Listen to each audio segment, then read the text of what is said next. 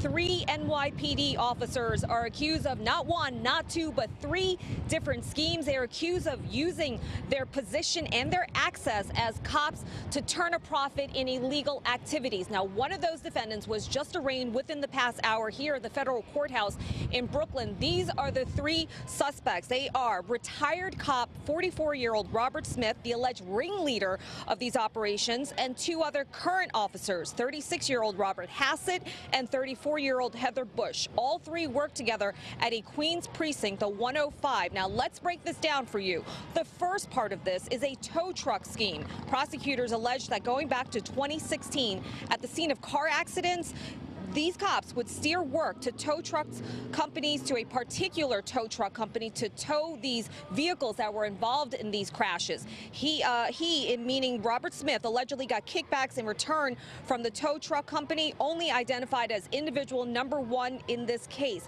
Authorities claim that he then brought in the two other defendants into the scheme. This then escalated to the second part here, where the three officers would allegedly access the personal information of crash victims and sell that information to physical therapists and personal injury attorneys. Now, the final part of this case involves the accusations that retired cop Smith trafficked drugs, including heroin, for an unnamed criminal organization after he retired from the NYPD March of last year. Now, Robert Smith is being held. That happened within the past hour. We are awaiting the outcomes of the arraignments of the other two defendants in this case.